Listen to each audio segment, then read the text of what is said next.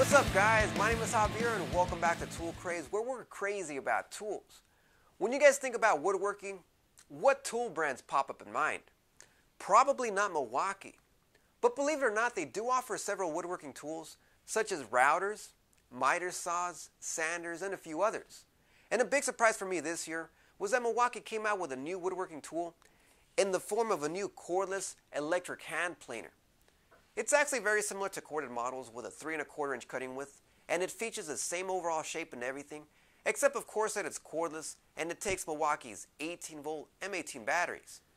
As I was saying, it's very interesting that Milwaukee came out with a cordless planer, as I believe they don't even have a corded planer at the moment. I don't think of Milwaukee when I think of woodworking, but it's nice to see that they're making a bigger push into woodworking with yet another woodworking tool. I remember this year at the Milwaukee Symposium, they were demoing these planers while shaving off thin layers from the sides of a wooden door. It certainly does a good job if you want to remove some thickness from lumber, and it's also a great tool for smoothing out any imperfections on wood surfaces, such as fixing pockets, bumps, and when you want to make a flat, smooth plane.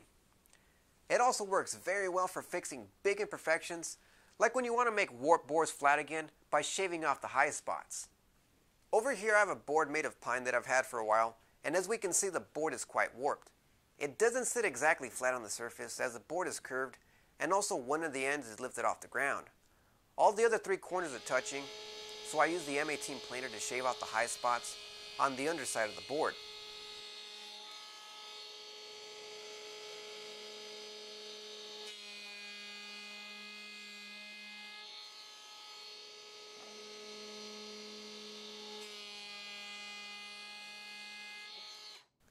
The previous board was a very soft wood, so I wanted to see how it would do on a hardwood. This board is red oak, and to really test out its performance, I set it to the max cutting thickness of 5/64 of an inch. And I like that, even though this is a cordless power tool, it went at a pretty good pace without bogging down. It leaves a flat, smooth finish, and you can run your hands across without getting any splinters. And if you look closely, it does leave a few lines from the cutting blades, but that's because I went a bit fast. Not a big deal because you're still going to give everything a good sanding before you're done.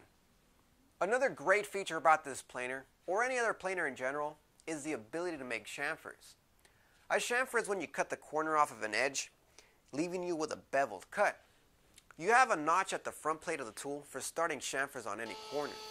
You can do it freehand as I did here, or you can use the included bevel edge guide to make perfect 45-degree chamfers.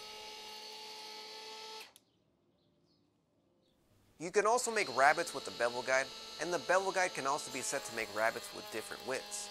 Although the maximum rabbet depth is 27/64 of an inch, and that's because part of the tool that holds the cutting head gets in the way, preventing you from going any deeper. The size was the first thing I noticed when I picked it up.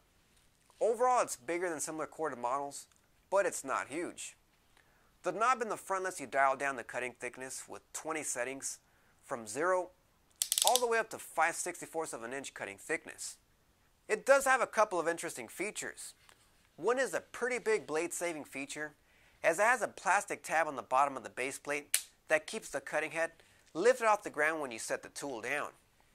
This prevents you from accidentally damaging the blades when you set the tool down, as most people are going to forget to move the cutting head so that the blades are out of the way. The tab is spring loaded to open on its own, and it folds back automatically when you use the tool.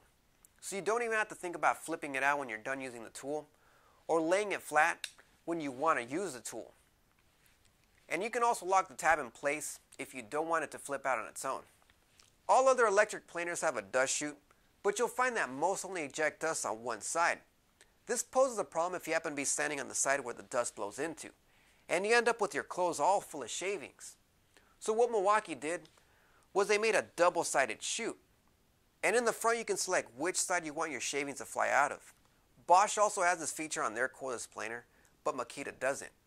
The Bosch 18-volt cordless planer only has one cutting blade, but this Milwaukee model has 2 cutting blades, making it just like most corded models.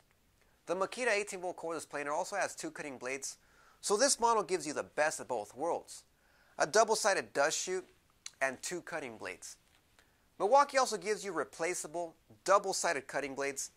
This way when the blades get dull, instead of having to resharpen them, you just simply remove them, turn them around, and reinstall them, so you end up with the new side.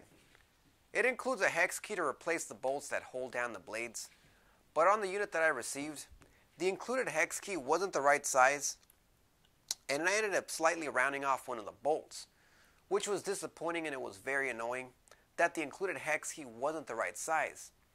But hopefully the model you receive has a right size hex key, so you can change the bolts to change the blades. So overall, it's an excellent cordless tool to own. Personally, if I needed to smooth out and level out boards, I'd rather just run them through a joiner or a planer. But there are going to be those times when your workpiece is just too big to fit into the machines, and you're going to need something compact and portable to bring to the workpiece. So this is going to be one of those tools that's going to be very handy to have on hand. And if you like using hand planers, I'm sure you're going to like using electric hand planers such as this one. And as for pricing, you're looking at $200 for the bare tool alone, and you're looking at $300 for the kit. That includes one XE 3.0 battery that charges in 1 hour, the dual voltage charger, and a soft tool bag to put everything inside. So I hope you guys enjoyed this review. Let me know what you guys think of this Milwaukee M18 cordless planer in the comment section below. Don't forget to like this video, subscribe if you're a big fan of tools, and follow me over at social media over at Facebook, Google+, and Twitter, and over at the web at toolcraze.net for more tool reviews and tool news. So thanks for watching, and I'll see you guys next time.